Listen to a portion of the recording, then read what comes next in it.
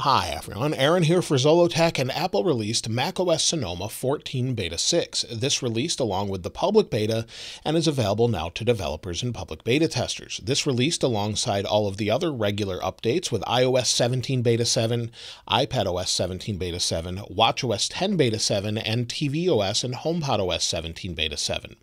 Now this came in at 2.23 gigabytes. That's on a 15-inch MacBook Air, the latest M2 version, and this was a fairly small update for a macOS and also contains some changes and features. So let's go ahead and close this and take a look at the build number. We'll click the Apple, go to About This Mac, and click on Sonoma 14. You'll see the current build number is 23A5328B. This particular update is probably a couple away from the final release. We'll talk about that a little bit later in the video. Now, as far as new features, the first thing has to do with the wallpaper. This is the standard Sonoma wallpaper, and if we go into Settings and then go into our wallpapers, so we'll go down to Wallpaper, you'll see, of course, we have Sonoma, but if we go to the regular Sonoma wallpaper, not the location, we have the option to show it as a screensaver now. So we can go between light and dark mode, show on all spaces, but now with the screensaver option, if we go to screensaver, you'll see we have that option here. So we now can use it as a screensaver automatically, light mode or dark mode. And what's nice about this, not only is it automatic, but if I lock the screen, it continues to animate. So let me go ahead and minimize that. I'll lock the display and you'll see it starts to animate, much like all of the other ones we have. If I unlock the display, you'll see it continues to animate and then comes to a slow stop. So this is really nice, very similar to what we have with the other wallpapers. So I'll do the same with the night mode version. Let's lock that, do that one more time here. Let's lock it and you'll see it'll start to animate. So it starts to move slowly and then pick up speed, and then as I unlock, it sort of slides to a halt. Now, I particularly like some of these other wallpapers that are landscapes. I'm using the Sonoma one here. I've been using this one for a little while. I think it looks great. Now, other changes have to do with settings as well. If we go to our desktop and dock settings and scroll down a little bit, they've updated this with a new section. So the sections have changed in that they've separated them and rearranged them. So now you'll see show items on desktop and in Stage Manager. We now have those options. We also have the same sort of options within our widgets settings as well. So if we scroll down here, you'll see that we have widgets where also it says show widgets on desktop. If I uncheck that, my widgets disappear on the left, or show it in Stage Manager, or both. We can select whatever we'd like. So they've sort of categorized these a little bit differently this time around, where they're separated where they weren't before. It's not a huge change, but just something that's made it a little bit better as far as that goes. One other thing I've noticed is that the fast switching from music and AirPods is incredibly fast. It goes from my iPad to my iPhone and then to the Mac very, very quickly. Let me show you. We go into music and then we maybe start to play a song. We'll just hit play. You'll see it connects and immediately starts playing in my ear. So now it's actually connected. I can jump ahead in the song.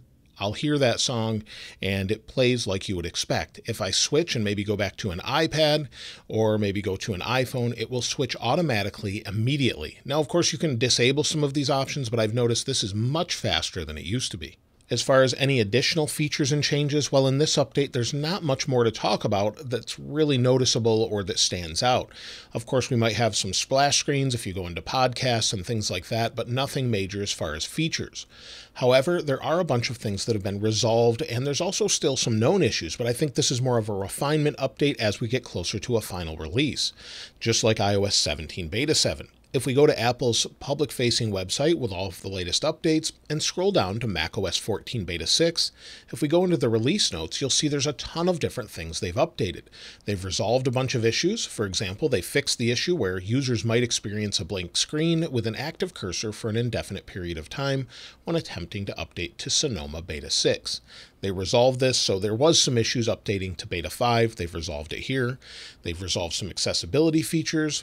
They, of course, go over the new AirPods features, and then there's much, much more. So you can go through pages and pages of updates that are resolved and also known issues still. There are still some known issues that remain, and one thing in particular I've noticed is that the widgets that work with your iPhone don't work particularly well just yet.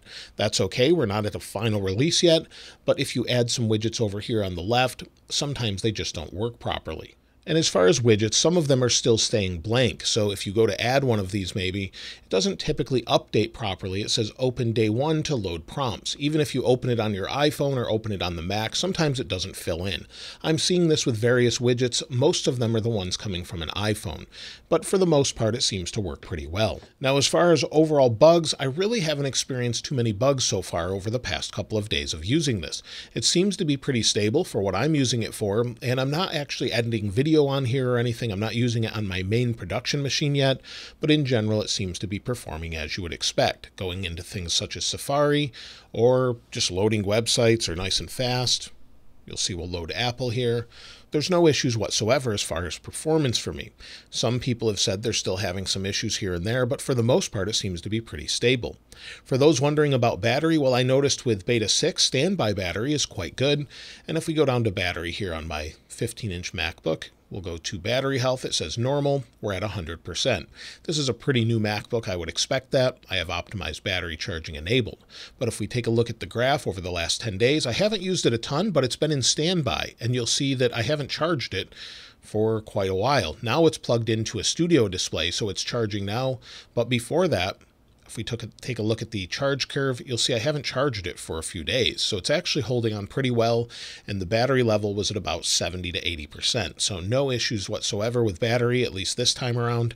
It seems to be doing much, much better than it did with previous betas as we get closer to that final release. And speaking of the final release, we are expecting a couple more betas at this point, or at least a beta and release candidate. I would expect another one probably next Tuesday around the 29th, and then maybe in September we'll have a couple more. Usually the macOS updates come out in late September or early October.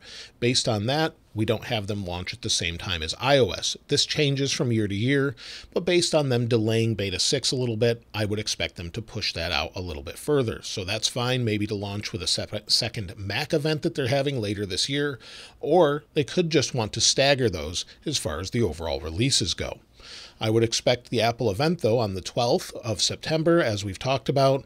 It could be earlier, but it seems likely that it will be on the 12th, with a final release of iOS 17 on the 18th and the iPhone launch on the 22nd, if all of the different rumors and leaks are true. So if that's true, that's when we'll see that. If not, we could see those dates change. That's everything with macOS Sonoma 14 Beta 6, so there's not much more to talk about, but if you've found anything, let me know in the comments below if I haven't mentioned it there. And of course, if you haven't subscribed already, please subscribe, and if you enjoyed the video, please give it a like. As always, thanks for watching. This is Aaron. I'll see you next time.